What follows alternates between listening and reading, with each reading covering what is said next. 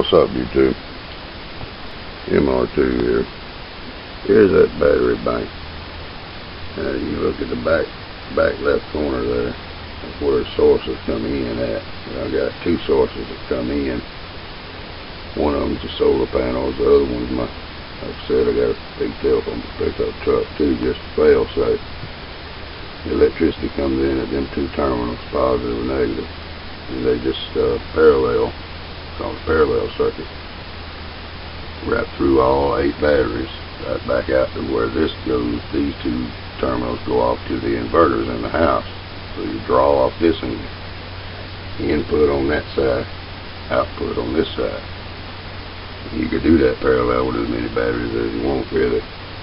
Now, you got this is a 12-volt system, parallel batteries. You can series these batteries.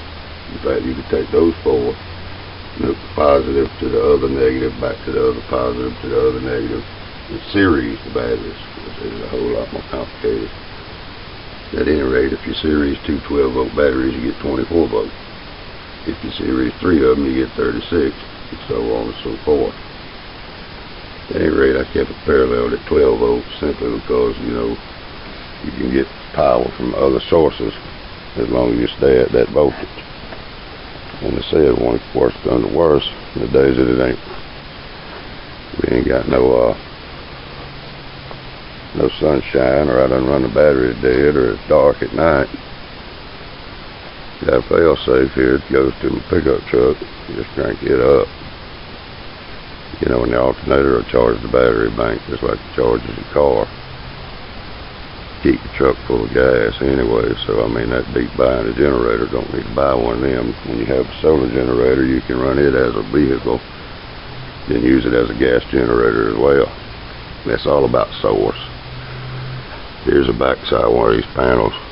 You can see it's a little bit hazy today. In fact, the sun's in a little bit of cloud right there. And typically it's 18 volts here, and some days, even with no clouds whatsoever, some days it'll still go down. It'll be 15 volts, and then some days, like I said, no clouds whatsoever, it'll be 21 volts. So the output of the sun varies greatly from day to day, week to week. You gotta check it regularly. At any rate, this input right now is 16.6 volts, which charges the whole 12-volt system. Same thing the vehicle alternator would do. And I have a disconnect inside that disconnects the solar panels whenever I need to plug in the vehicle. Again, you can take that pigtail there and plug it into any vehicle as long as it's got gas in it. You have electricity in the house.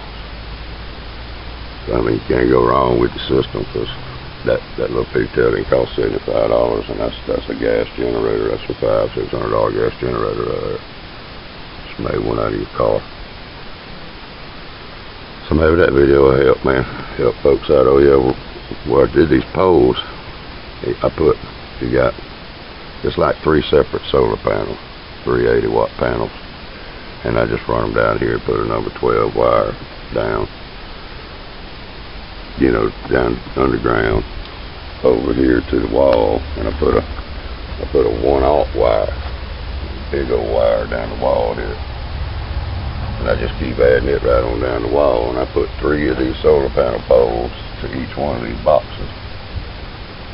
You know, that's so damn, and that can go up to 500 amps with this whole deal. So we had about 80, between 60 and 80 amps, depending on the day, what day, you know, the output is. And so as I add poles to the yard, every 3 poles I add 1 more box right down this wall. And it just runs down the wall nice and neat. Goes around the corner to the charge box. It goes in the back of that, and in there to the battery bank. And again, you know, that's all tied into the other stuff that's in the house. So that's the deal with the battery bank. Appreciate all y'all watching. Heads up.